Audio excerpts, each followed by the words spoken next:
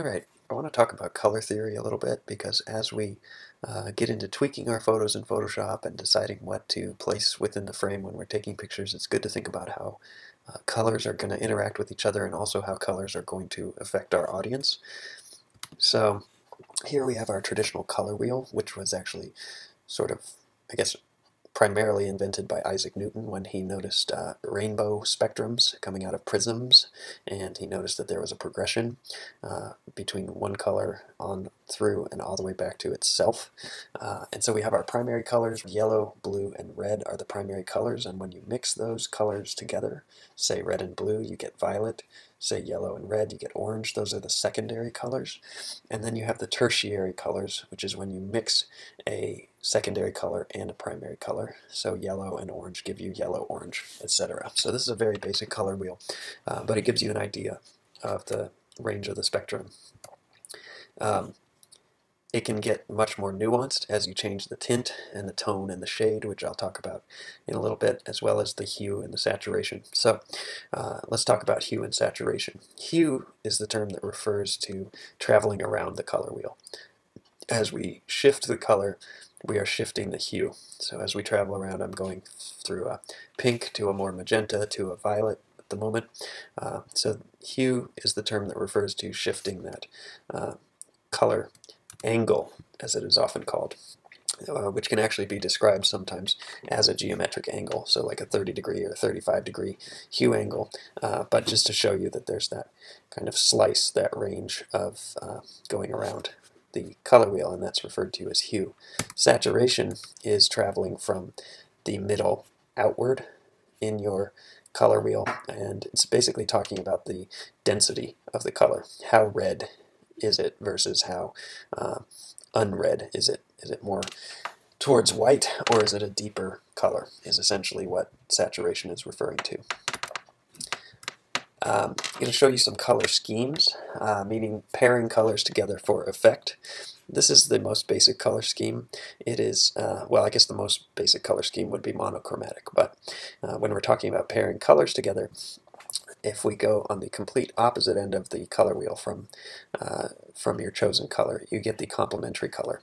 So this is a complementary color scheme down here. The violet and the yellow-green, red, violet, and the yellow-green pair together. This is a very kind of bold color scheme, very sort of disruptive, really gets your attention. Say the Riddler and Batman wore this color scheme, for anyone who's a fan of old TV shows. Again, it's attention grabbing, and it can be distracting at times to use a complementary color scheme, so that's something to keep in mind. An alternative might be an analogous color scheme, which is more subtle difference, and people would refer to this as a harmonious color relationship. So you can see here that these colors all go together a little more smoothly. I'm going to show you a picture now that uses an analogous color scheme, and that would be all the kind of similar yellows and oranges going on in this shot, from the cab to her coat, and even her face is kind of in the same analogous color range. And I actually manipulated the shot in Photoshop for that effect. So I brought down the cab into this more kind of gold range as opposed to the bright yellow, which was taking us just a little too far out of the analogous range that I was going for. Some other examples. This is a split complementary scene. So there is the complementary aspect going on, but we're not going directly across to red. We're going to some of its neighbors to get this interesting color palette. This is an example of a split complementary color palette. So we have the greens, which are across from the orangey red and the lighter orange color. So we have some complementary action going on here, but we actually have, it's a little more complex than that. So this is useful in the photograph because it kind of places her and the environment together. It's a cold, gray, Harvard Square kind of day, and so we get this kind of blended action with her and the environment. Her outfit gives us some clues as to what kind of day it is, and then our eye really gravitates towards what is different in the shot. And so we get this interesting pairing between the crazy colors of something we might want to have on a nice warm summer day paired with this clearly wintry day.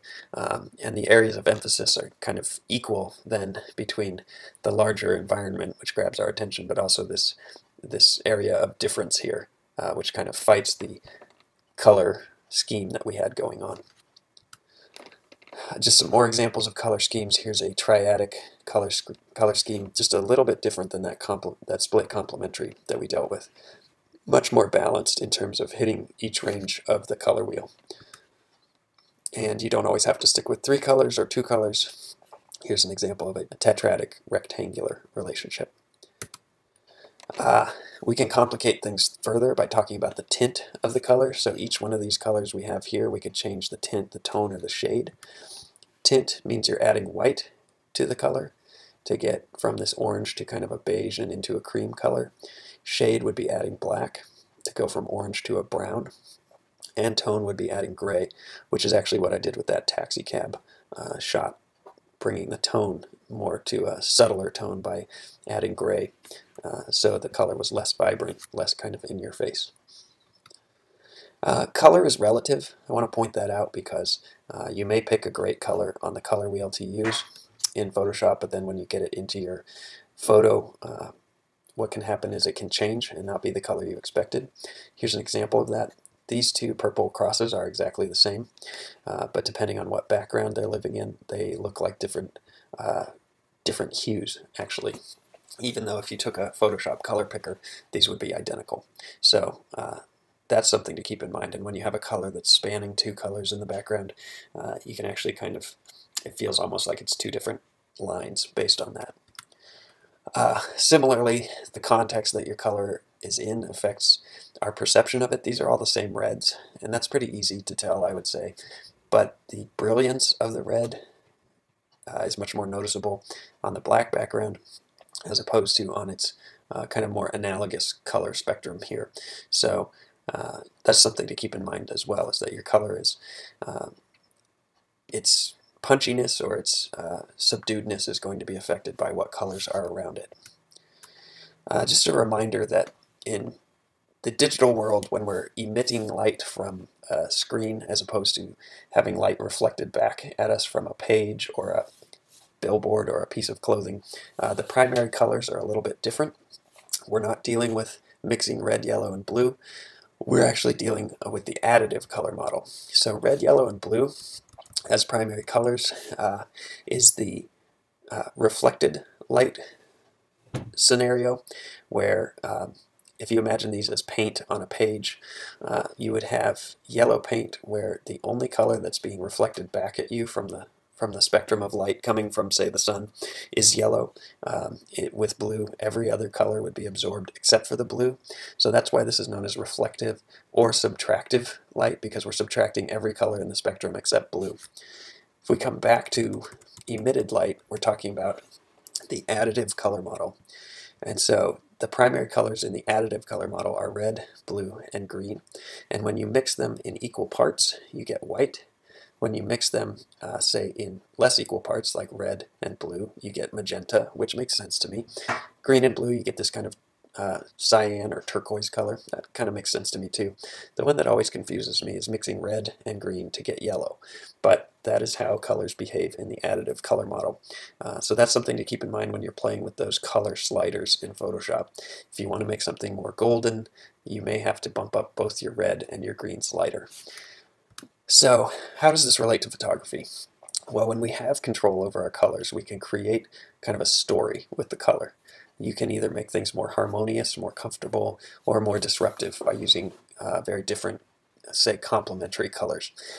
So when we art direct photos like fashion shoots and things like that, when we choose our props, our background, you can decide which color scheme is going to fit your goals best.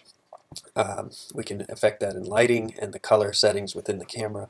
And even when you don't have control over the colors in front of your camera, you can either choose to omit those colors by reframing or include colors based on where you point your camera and where you place your subject.